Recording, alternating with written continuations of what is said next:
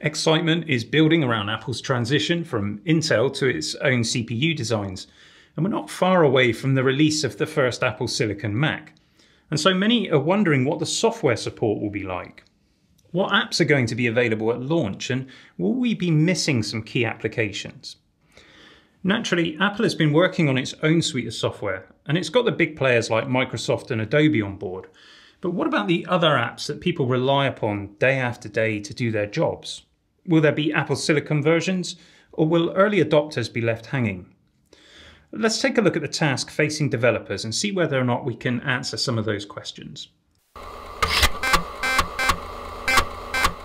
Apple needs to have software developers well and truly on board if this transition is to be successful. But at the same time, they can't leave their fate solely in the hands of third-party developers. And this is why Apple has created a suite of tools to make the process of developing for Apple Silicon much simpler. Many macOS software developers are already using the development tools that Apple provides, and primarily this is the Xcode application, which includes a code editor and user interface design tools, amongst other things. Xcode is already a one-size-fits-all for Apple products. You can use it to develop apps for macOS, iOS, iPadOS, watchOS, and tvOS.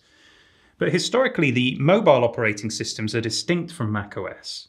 But now it will be possible to migrate iOS and iPadOS apps over to macOS. Of course, you will also be able to run any iPhone or iPad app on your Apple Silicon Mac.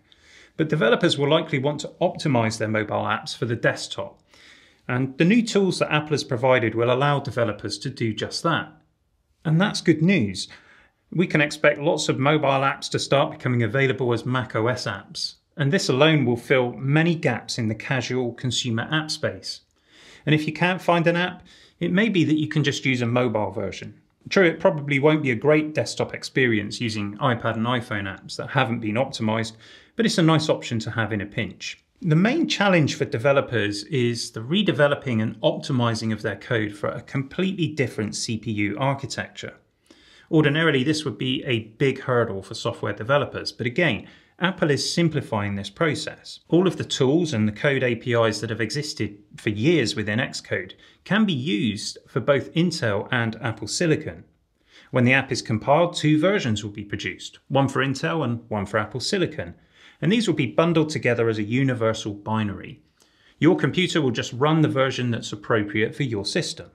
We could illustrate this process of developing once for two different systems in this way. Suppose I've got a document written in English, which I would like to share with one person who only speaks French and another person who only speaks Arabic.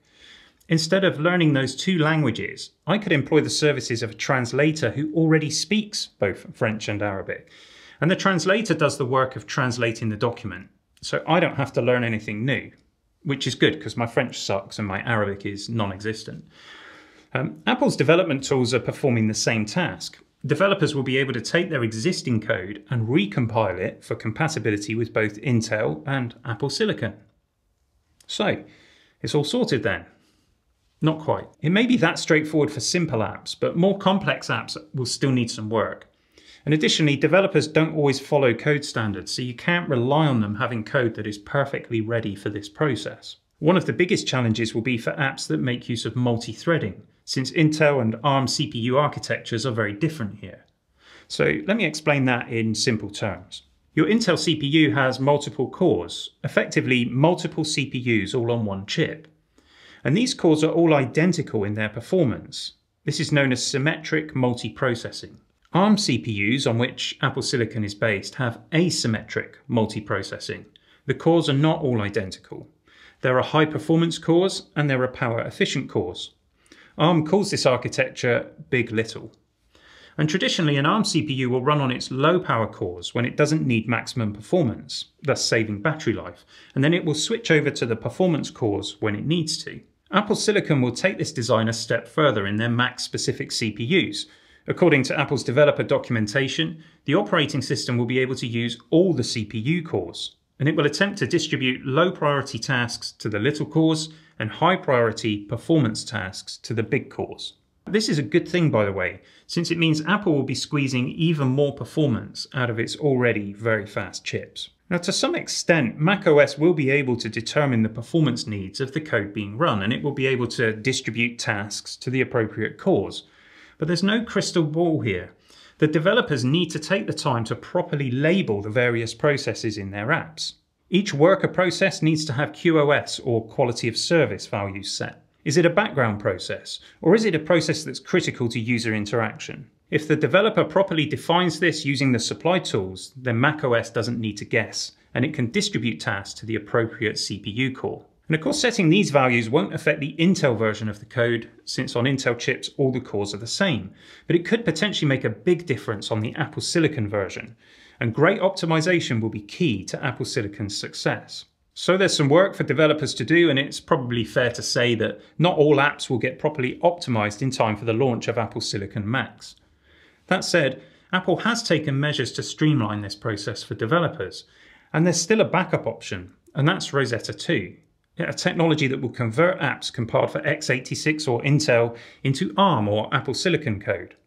And it does this at the point that the app is installed on the system. So should we worry about software during this transition period?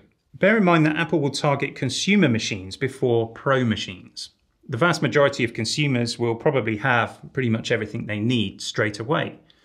But many pro users who use Apple do so because they work with Apple software, things like Logic Pro and Final Cut Pro, and these apps will be sorted early on.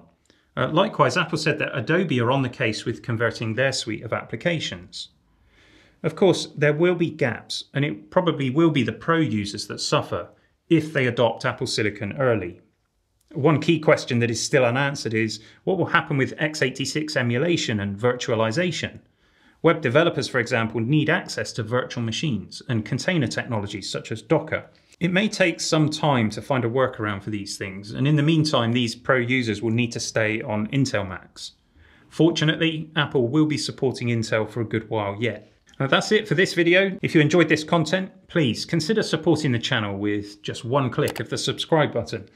I really appreciate all of your support, and I also love reading all your comments, so if you've got some thoughts on this issue, please leave a comment below. Maybe I did enough to earn a thumbs up, or a thumbs down if that's your thing. In any case, I'll see you next time for some more geekery.